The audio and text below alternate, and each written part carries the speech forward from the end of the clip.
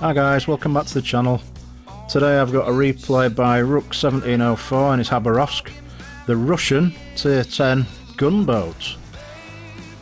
Quite unusual to see these being played these days, but I know Rook has got a soft spot for this tier 10 Russian. And yeah, I've still got an issue with the replays not displaying things properly, so every single replay you got to go through that palaver just to make things look correct, pretty much. So Rook's getting into position to the east of the Charlie Cap, and he's going to see what he can see. Just to get some eyes on some targets here. Now we've got a Venezia, Yamato and Ohio.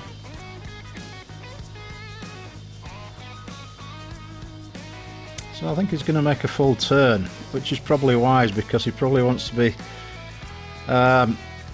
pointing in the opposite direction really, so he can make an escape if he needs to do.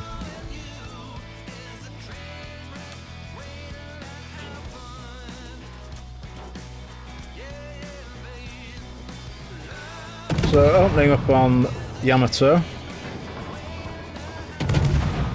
We'll see what we can do here.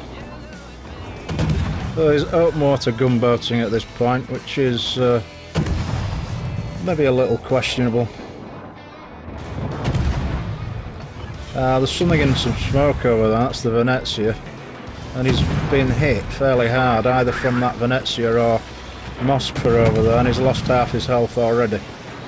Probably unsurprising, but he's returning fire with AP at the Venezia's broadside, which is nice. He's doing some decent damage there. The Yamato's on fire, and yeah, getting a little bit of dot damage there.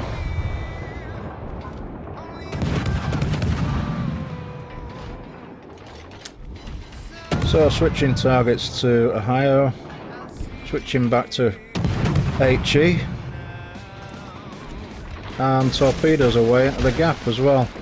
So, you know, keeping the options open, switching targets on a regular basis is a real good policy in a gunboat. You know, the more targets you shoot, especially with HE, the more chances you've got of setting a fire on those ships. So apart from the health situation, the start of the game is really good. He's managed to rack up a little bit of damage already, and he's gunboating the Moskva. I think the Moskva's kind of distracted by other things at the moment, so gives him an opportunity to do a little bit more damage, and then onto the Venezia as well. Now, for me, the Venezia being in that position means only one thing: he's sent some torpedoes, and he has, towards the Yamato, and Yamato there is going to take one.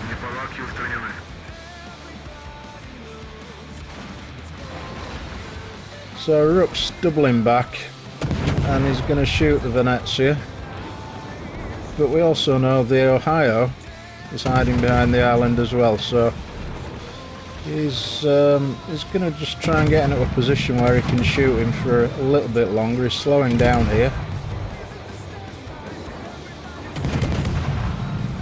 I think I might have even reversed, but I'm greedy, so I don't know.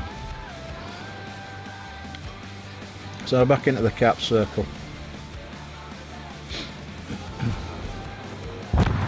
Bravo cap's a complete bust for the friendly team. Minotaur in there and a Smolensk. I think they've got a Thunderer backing them up as well by the look of it. So Rook decides to take matters into his own hands and do something about this, because if they don't, there's a good chance that the guys that are in the Bravo cap will transition over here and help their team. So he's going to go for a torp send on the Yami. I mean, he's reversing as well, so this is a really nice little part of the game here. Now, it does a full speed smoke up, and the Venezia looks as though it's going to go down, which is good.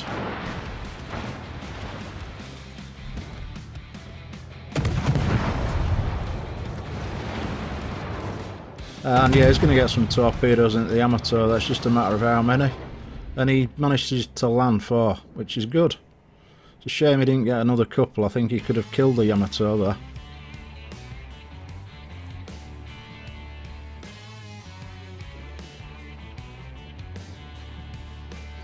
So Rook's transitioning around to the other side to see what he can do about these battleships that are dug in behind those islands.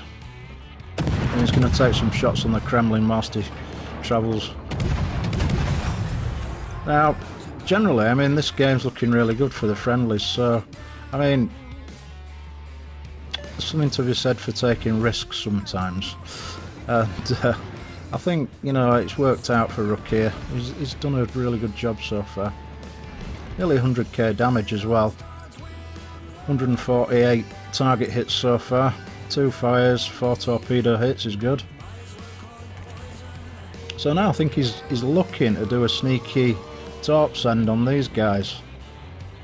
So he's going to get close to the island,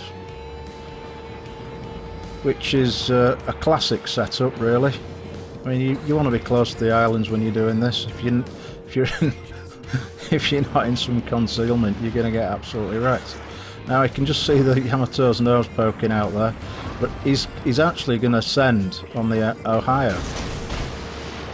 So, and reversing, hard reversing back round the corner, so he doesn't actually get spotted.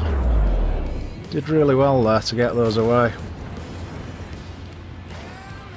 And we'll see what happens here. Tracking the torps onto the target. And yeah, this guy ain't going to survive, is he? Fantastic. Yeah, good stuff. So, do you think Rook's going to put his brave pants on? I think he might do. Knowing my friend here, he definitely will. So, yeah, he's shooting into the superstructure with HE. Do you know what? He didn't take such a massive hit there. I mean, it was a fairly big hit from the Yami, but it wasn't devastating, was it? So they're just going to keep up the fire into the superstructure, and he's using his last smoke because he wants another kill, of course. And don't we all love kills?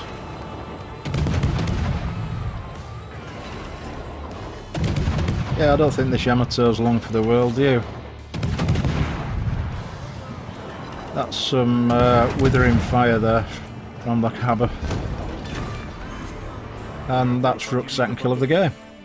Very nice. The Kremlin showing perfect broadside, so Rook's going to extend, speed up, and he's going to try and get as much fire into this guy as he can. He's accelerating away,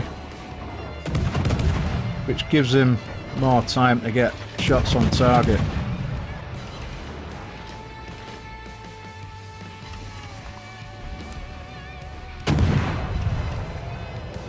And we see a Thunderer in the distance. So of course Rook's going to aim straight at him.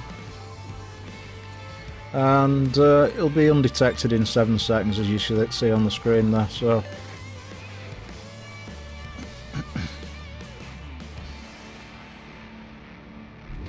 yeah, that was an exciting little fight around the Charlie Cap, and he's seen a... Is that AFK Shimakaze? Yeah, it could be. Yeah, he's AFK. Well, that's free damage, thank you very much.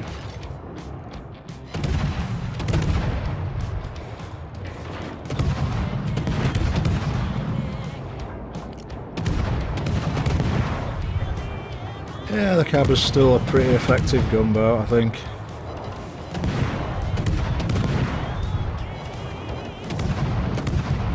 And the Thunderer goes down to a torpedo from the Shimakaze.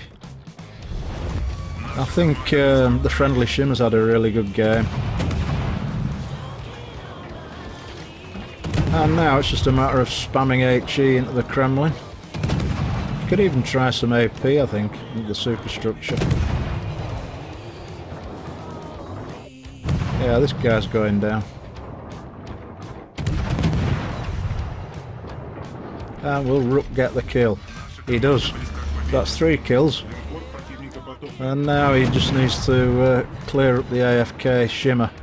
I mean, to be fair, it must have been horrible for the enemy team to go into battle. And they had an AFK Shimmer all the time there, so yeah.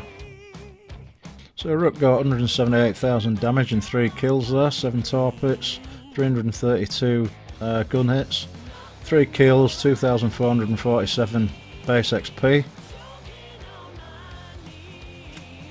And that's the hit list. 84k into the Yamato, 41 into the Ohio, 10 into the Kremlin, 15 into the Shimakaze, 11, nearly 12 into the Venezia. And as always guys, thank you ever so much for watching, and I'll catch you soon. Alright, bye bye.